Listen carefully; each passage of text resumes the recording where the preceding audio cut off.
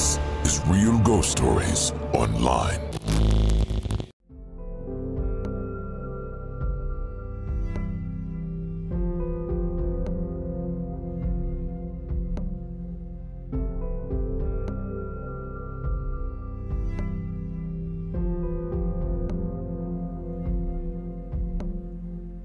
Sometimes a traumatic event leaves its imprint on a property for quite some time. A traumatic event will also obviously leave its imprint on a person who lives through it and experiences it for quite some time, if not forever, in many cases. You can move away from where the event happened. You can be far away from the physical location, but those events are still there, imprinted in your mind, the trauma of it.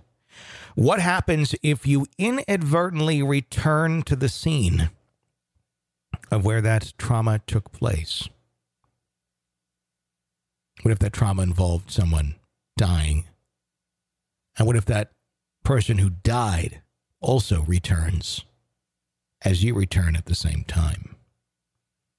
In our next story, we hear about a group of teenagers doing what teenagers do, hanging out, playing games, one game of which is called Ouija.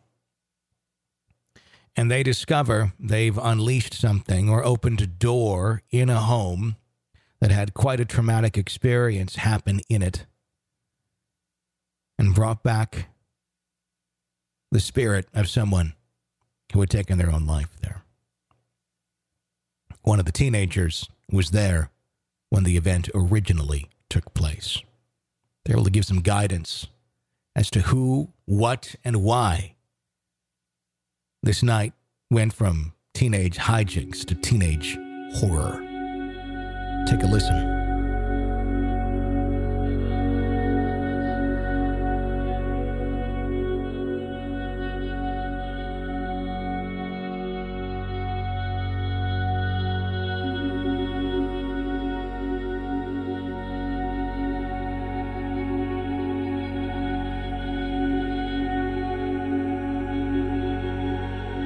I'm 27, live in a small city in Ohio. When I was 16, I met this chick named Becca. We got along good, and to this day, she's my best friend.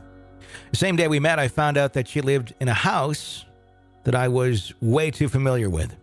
Another best friend of mine, Mo, had lived there a few years back, and my uncle dated her mom, so I stayed with him regularly. You want to remember this for later in the story.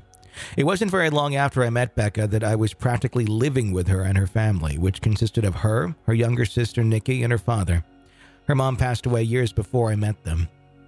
I loved staying with them because her dad worked a 12-hour night shift at our town's local steel mill, and he was naive to what young girls left home alone at night could and would get into.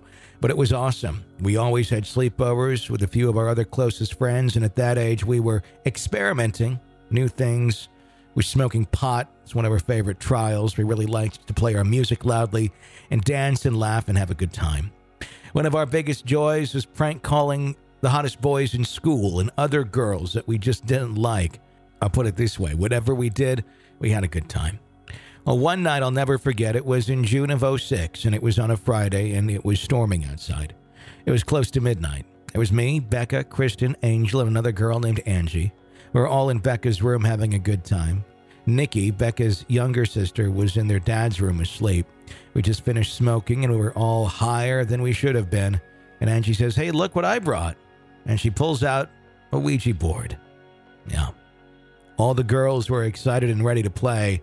I, on the other hand, was very skeptical. I was afraid of what they were going to bring to the surface. But they talked me into it, and I wish they hadn't. We lit candles, turned the lights out. Windows in the bedroom were open because it was so smoky. I got very quiet. All you could hear was the rain, the thunder cracking outside. So we all sat there with our two little fingers on the small plastic planchette, and one of the girls asked if there were any spirits present. We all watched for a couple minutes with anticipation. Nothing. Again, if there are any spirits here, let yourself be known.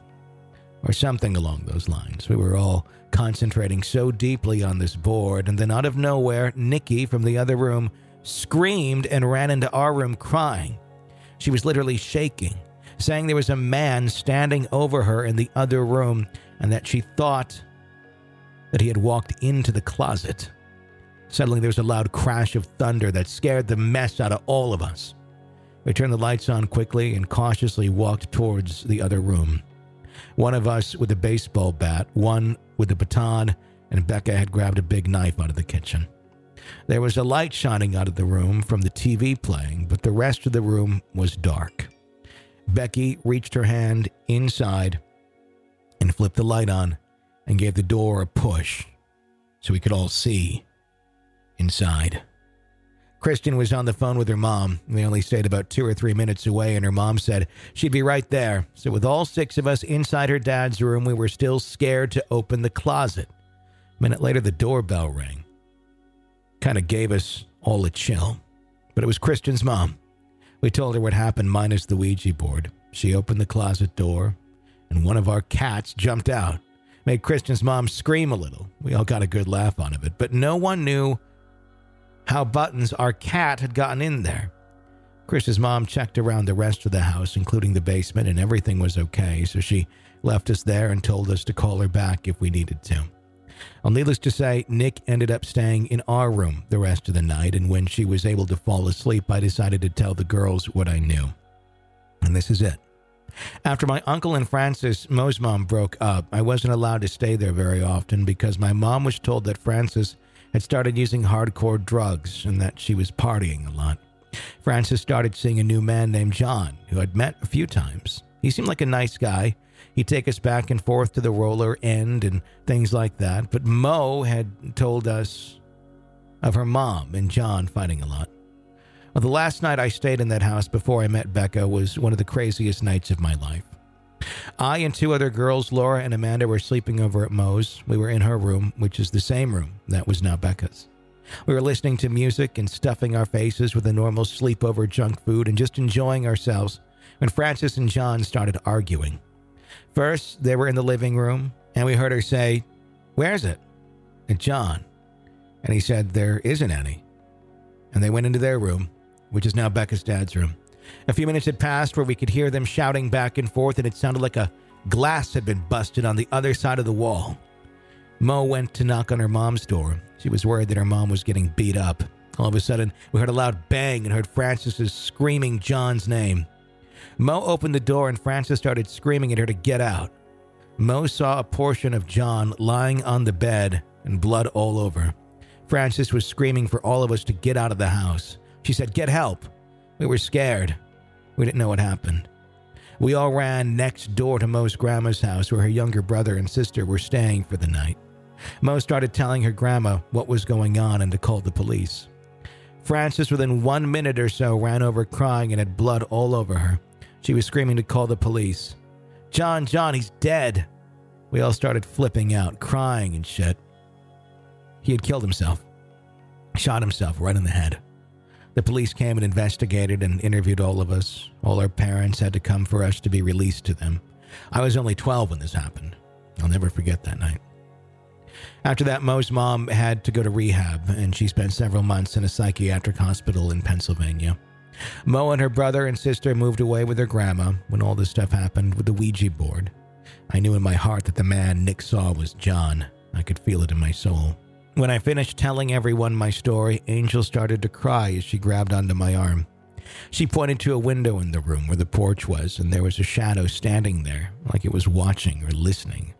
All of us started scooting on our butts with our backs towards the bedroom door, keeping our eyes focused on the window. I said, "Thanks for watching out for us, John, but you can go now. You're scaring us." And without the shadow moving in any direction, it just disappeared. It was gone. And we all still tell this story to this day. I think if he had not shown his shadow to us on the porch right at that time, then my friends would not have believed me, only because it was such a traumatic experience. Before I moved in with Becca and her family, when I first told my mom where she lived, my mom told me that if I went there, that I was going to see him again. She also told me to tell them what had happened there in that house. I still have trouble talking about it. I wanted to tell them, and I thought about it often. I just could not bring myself to say it. I've not seen Monica for many years now, and I see the other girls who were there that night very seldom, but when we do run into each other, there's a silence that we all know well. The first time I saw Laura after I had this experience with John's ghost, I had to explain to her in detail what had happened that night, and there was such a heaviness in the air, and we were both chilled to the bone with goosebumps.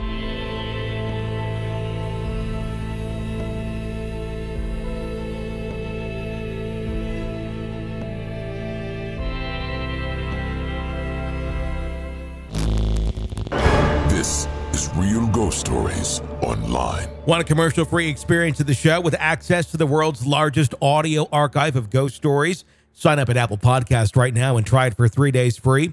Ghostpodcast.com or patreon.com/realghoststories.